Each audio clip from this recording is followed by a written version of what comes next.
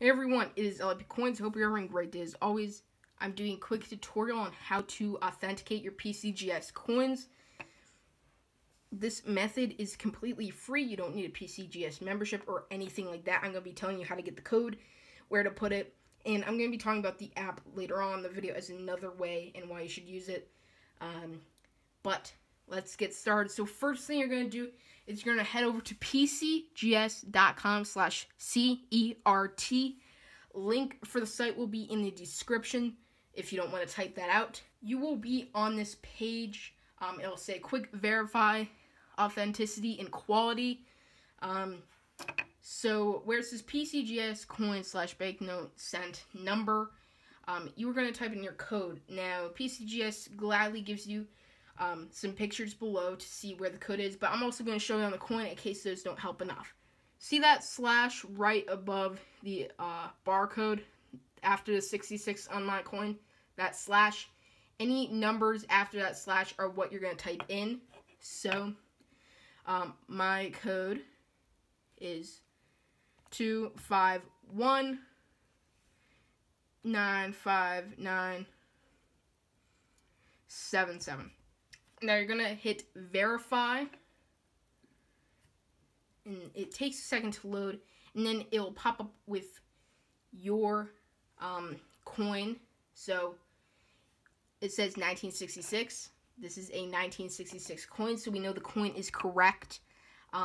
It'll give you the denomination, the date, the variety, the region, grade, the price it's worth, and all that. But you can see over here where it says no image available. Well, that is when you order a coin to be graded from PCGS. You can request a high-res photo of your coin, which is extra money, of course, but I did not do this, and I actually didn't grade this coin myself, but we can see this does match my coin, so we already know it's the coin. So that's the easy way to do it. Very simple, straightforward. Again, only the numbers after the slash, and you will be here. So this is also a good way to check if you see a coin up for auction or up for sale. Type in the number and look at the price. Does it equal the price they're selling it for? Is it a deal or not a deal? It's a good way to check it out. So you can see me go. It's PCGS CERT verification. Now this is what the app looks like. Go ahead and get that app. That is the app you are going to need. Now we are here on the screen.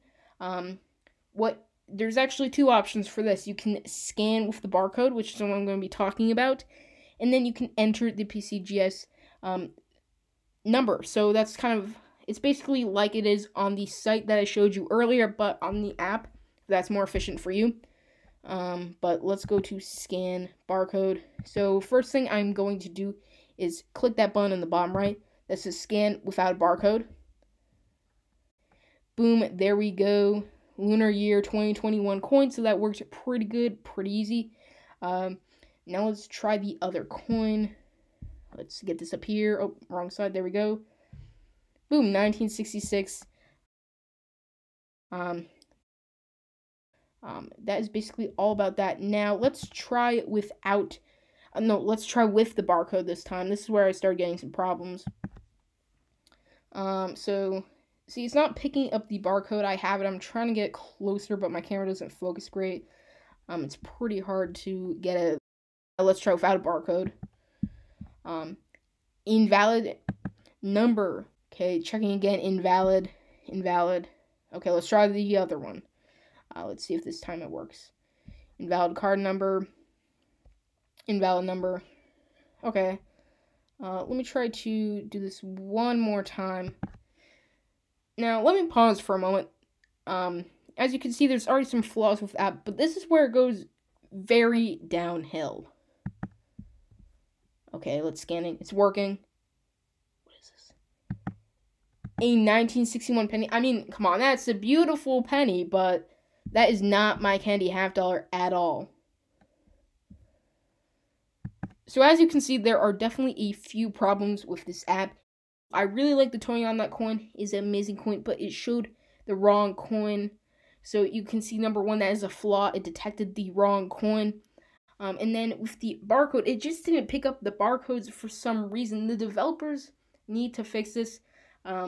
It's just not a good functional app. As you did see, it did work. I'm not saying it doesn't work, but I personally won't use it in the future. I will probably go on the site and type in the code rather than scanning it with the barcode or the number. Maybe the app's for you, but it is a little glitchy, so in my opinion, don't get the app. It's free, so it won't hurt you to try it out yourself. Let me know how or which one of these methods you use. But the app, it doesn't work. It's not that great. It has some flaws they need to fix. But this is available for Android and Apple users in the Google Play Store. I think that's the one that Android uses, but test this app out for yourself. Let me know how it is.